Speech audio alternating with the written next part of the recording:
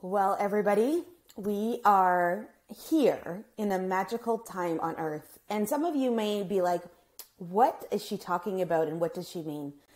Well, as you can see, there's definitely a lot of dynamics happening in the world. There's a lot of what we call duality happening in the world. There's a lot of availability for us to see conflict and chaos, and a lot of these lower vibration energies are happening in the world. But I wanted to step on today in this video to remind you of a few things. That we live in this 3D Earth experience, which is an experience of duality. So what that actually means is when we are seeing this low vibration, these dynamics, this really thick, heavy energy, there's also at the same time happening this very vibrancy, this very light, this very creative and abundant energy as well. Because we live in this duality Earth, we have to have both. So both are imperative in our maneuvering. Both are imperative in the way we show up. So when we drop and get into this darkness, there is also this light expansion. So if we think about a couple of things, over the last few years, we've definitely been tried as human beings on this earth, through this whole experience that we just went through, this development, this segregation, when it comes to, us staying home and, all of these dynamics in our life. On the other side, I've spoken to so many people, and so many people have said that they have never in their whole entire life had a time where they were able to disconnect, unplug, and finally get reconnected with who they are. Because the world pretty much stopped. And for a few weeks in there, the world did almost stop for us.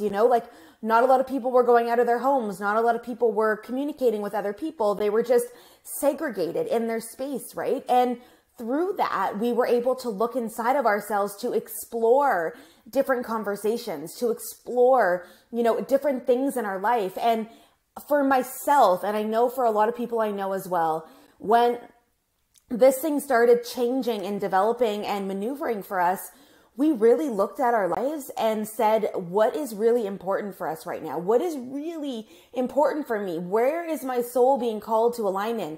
What are the feelings that I want to have on an everyday basis? And a lot of us came out going, we no longer want to have this hustle and bustle of the, being out the 9 to 5 and coming home at 7 and making dinner and not spending time with family. A lot of us said that we wanted to make our passion projects priorities. A lot of us said we wanted to do the things that matter and be with the people that matter in our lives. So I don't know about you, but in that space over the last even few years, you might have noticed that that showed up for you as well. And it didn't mean it didn't come with a weight. There was a lot of emotional heaviness coming through over the last couple of years for us and in this life in general, because as we keep opening up our spiritual pathways, all of the pieces in our life that we need in order to shift into new things need to be released. They need to come up for us to heal. They need to come up for us to look at and explore, to be able to heal that within ourselves. And then we're able to shine brighter into the world. So over this last period of time, and I would even say amplified over the last 2 months even, this light has been expansive for us. We're able to shine it brighter at the same time as looking at and dealing with, quote unquote, our inner duality and the outer duality. So right now, there's the surge in gas prices. There's all this dynamic happening out in the Ukraine. There's all of this stuff happening in the world. And obviously I'm not going to jump on here and talk about politics, but in that dynamic of lack, of scarcity, of fear, in that space is also the duality side of the availability of abundance, of more connection, of more peace in our lives, of more exploration. But we need to look at it from a different viewpoint. We need to transcend those lower vibration energies and heal and move through and spread peace into the world to help shift the energetics of what is happening and get yourself aligned in this higher vibrational state. Obviously, there's some things in our life we can't control. We're watching and observing at a global level this dynamic happening. And the one thing that we can step in and control is 1, our actions, and B, how we show up in energy. Those are 2 things that we can control. And sometimes the action part, we can't do all the things that we want to do. So then it keeps falling back onto who are you being? What light are you emanating into the world? What light are you showing up in? What light are you showcasing in? How are you stepping into the world? And how are you dynamically changing this conversation in your life for yourself? Because once you step in and take action in this and you prove this out in your own life and you step into this with full-heartedness, shifting the duality in your life, then you can shift the outer duality in your life. You can shift that outer duality happening for you.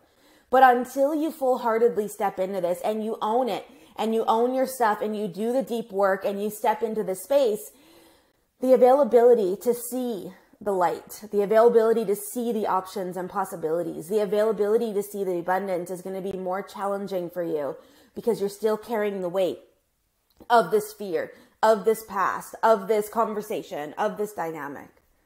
So I just wanted to pop on today to spread that out to you right now for you to consider making a change in your world. You know, I've done a lot of work for myself in my life. I do a lot of work with clients on shifting this paradigm. You know, I specialize in business and helping people get in alignment with their business missions, like what they're here to do on earth. But in that we come up against these veils of illusion. We come up against these blocks blocking us. We come up against these storylines that are no longer serving our mission on earth. They aren't. So in your life, I guarantee you, you have some too, because you're watching this video, firstly. So that I know is a confirmation. And B, we all have them, right? We're all being called right now to ascend into this new space, to really step into this new space, to really hone in on this new dynamic. But we need to make a choice to do that. And you need to now choose to step in. You need to choose to see the light every day. You need to choose to see the silver lining every day. You need to choose a light of connection and peace and abundance and like love, right? You need to choose that. And abundance doesn't just mean in money. It means in all things, in how you show up in energy and your connections in the world and, you know, all of the dynamic. And money obviously is included in that as well. But considering this. So this was on my heart to share with you today. You know, I was on a full moon circle last week. So last week was our full moon.